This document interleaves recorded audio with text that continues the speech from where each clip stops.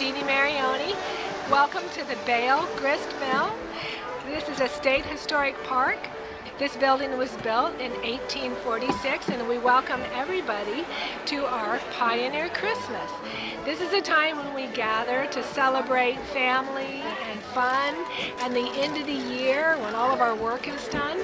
All of our visitors can enjoy many different activities. You can make a piece of rope.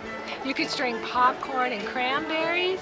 You can have free cookies, which are my personal favorite. You can make pomanders with lemons and oranges and cloves. We have wonderful musicians that are singing and playing the guitar and string instruments. You can make wreaths with rosemary that we've gathered. So there's many fun family activities, and we would love to have you come join us every December. See you next year.